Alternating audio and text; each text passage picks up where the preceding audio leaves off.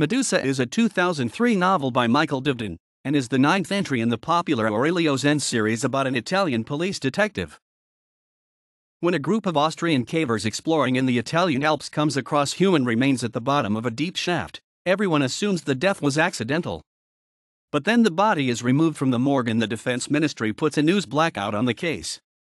Smelling a rat, and seeing an opportunity to embarrass their political rivals in the run-up to a cabinet change, the Ministry of the Interior puts Aurelio Zen onto the case.